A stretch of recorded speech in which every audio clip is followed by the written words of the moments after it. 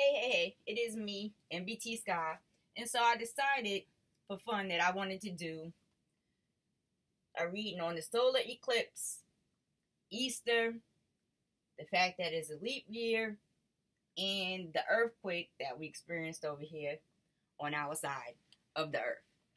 So, to start, we're looking at the date of the solar eclipse, which is going to be on the 8th, which brings us to 2036 and 11 and 2. Now, being that 2036 came up, I figured it would be fun to see what the energy is going to look like on the same day in 2036. So, first off, it puts, right now we in the moon. So I decided, let me look for the moon in 2036. The moon lands in the Virgo. Now, breaking down the date, we got the 4, which is the month. And that's Saturn energy. That's what? Process and stabilization. Then we have Mars coming up for the day, which is success, power, and achievement. Which is a good thing. When you think about it, solar eclipse brings a lot of energy. And when you're dealing with the Mars energy, it's pretty damn aggressive. Meanwhile, it still comes up in 11 and 2, so you're dealing with the eclipse. The moon is covering the sun. The frequency is together. The moon is blocking the sun. So if you're looking at this energetically, and it's something that does not happen often, right? You have these two energies. You have this fire energy and this water energy that comes together. And clearly the water is muting out the fire energy right there. So therefore, you're going to deal with people probably will be in higher emotions than usual, more tapped in spiritually than usual, more hypersensitive than usual during the time of the eclipse. And of course they say, oh, you have to be concerned about power outages and so on and so forth, and this, that, and the third during the solar eclipse. But mostly, when you're thinking about the solar eclipse, it probably would be a good time during the eclipse to ask for a process for stabilization, success, power, and achievement. Meanwhile, going all the way into 2036, the moon, of course, is representing the water and is landing in Virgo, which is the earth, which is a good time for growth. It's a good time for building. It's a good time, and when you're dealing with, Virgos like to get money. Virgos, they get into stuff. That's what they do. Put a Virgo in the emotions and, you kind of get a iffy situation. So you probably have that type of energy dealing with Virgos, Cancers, people like that. That's all the way in 2036. Now, going into Easter, right?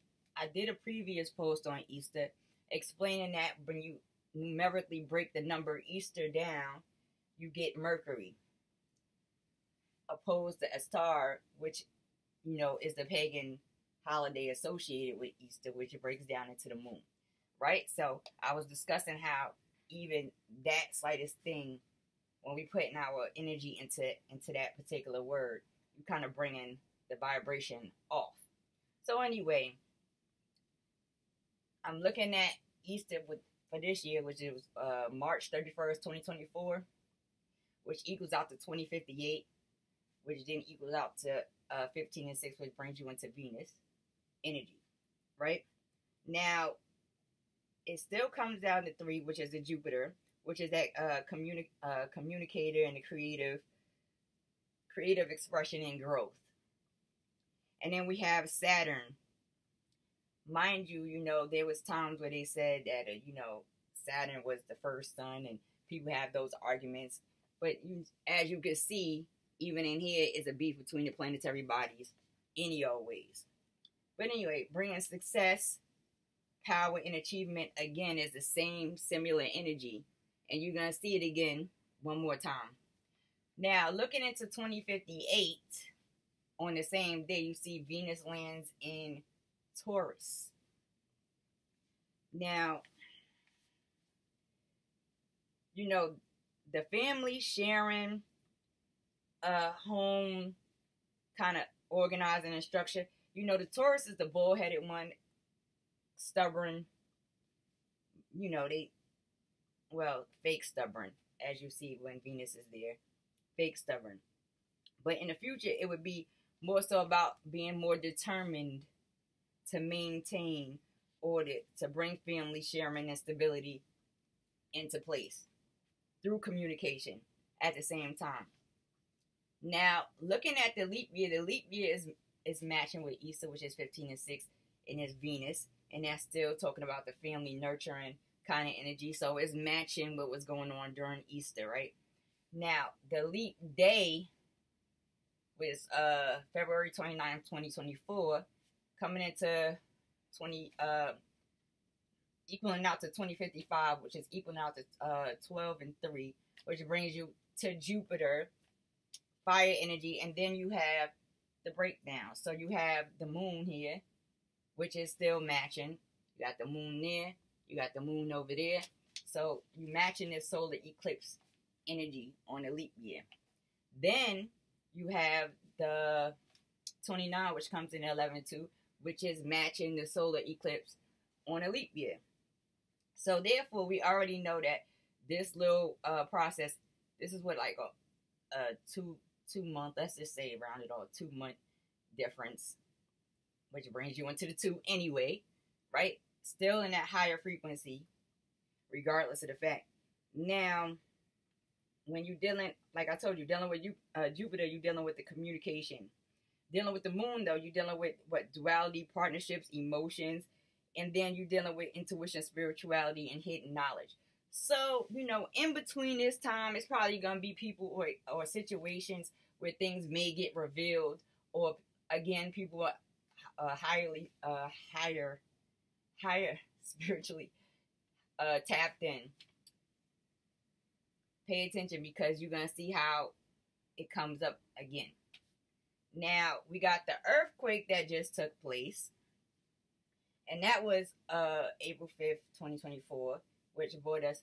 Oh, hold on. Mind you, before I go here, Jupiter lands in Capricorn on February 29th of 2055. So that's that fire, earth type of energy. That's a lot of movement, a lot of action, a lot of creative, a lot of growth. You know, that's the time to get the building stuff, creating stuff, you know, being a little bit, you know, tapping into your art side and all that other good stuff. It's a good time to grow over there in that area. That's a long time from now, but it's just interesting to look at, and still being at 11 and 2.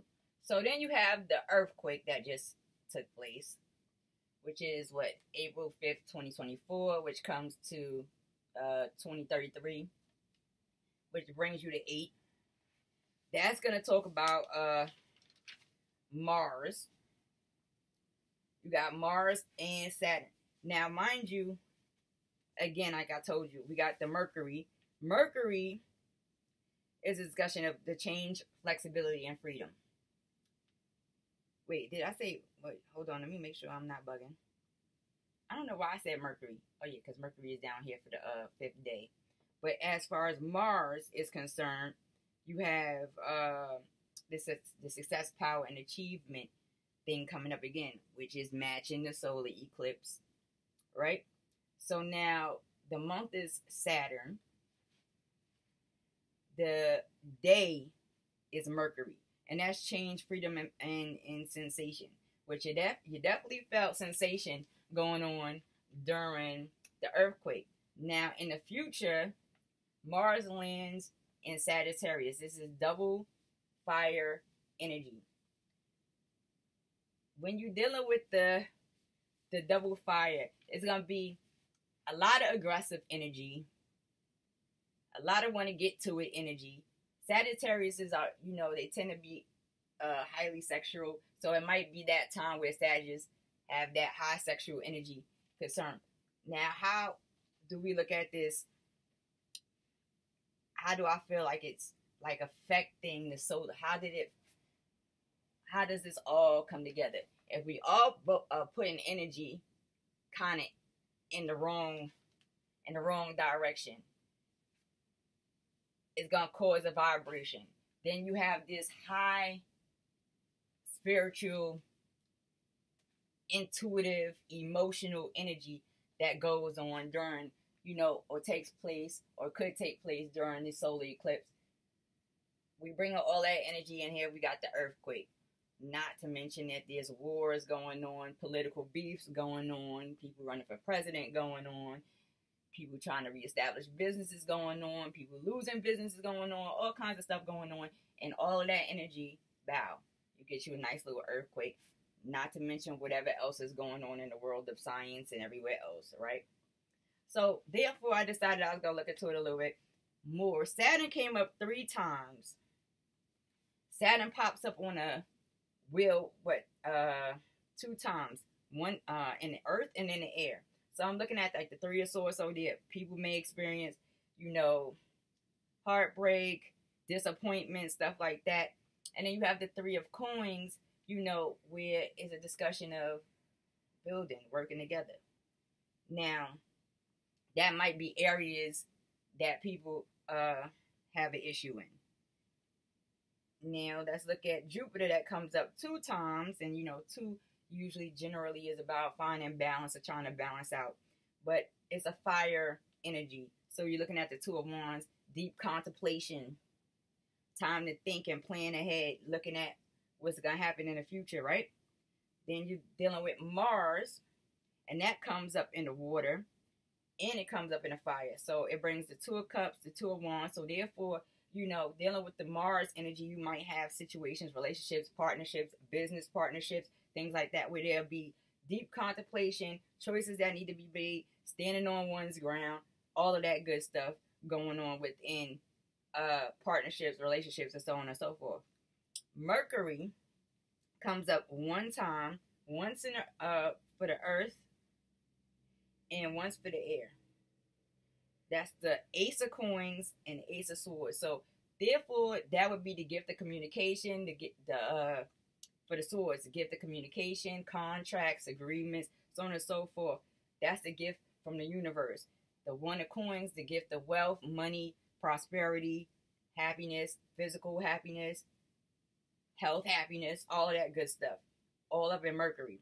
And Venus comes up 2 times, and that's what it comes up in Venus pops up on the chart in the air and in the earth. Mercury also in the air and in the earth. 2 of Swords, 2 coins, same kind of energy. Just a more feminine. Let's say it's feminine. Same thing though. 2 swords.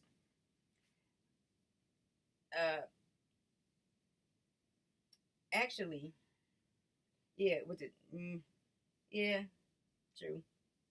And there's also gonna be things that people don't want to look at, don't want to address, don't want to deal with, tend to purposely make themselves blind to. Let me get that clear. So that's both for Mercury and both for Venus. In the moon comes up 3 times. So I'm looking at the 3 of Cups.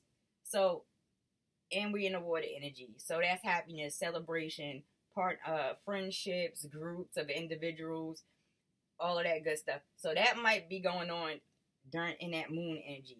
The sun, surprisingly, even with Easter on the board, the sun does not come up at all. Even in the solar eclipse, it's not showing the sun, which makes good sense because during the solar eclipse, it's about the moon blocking the sun. So it's, it makes perfectly good sense to me.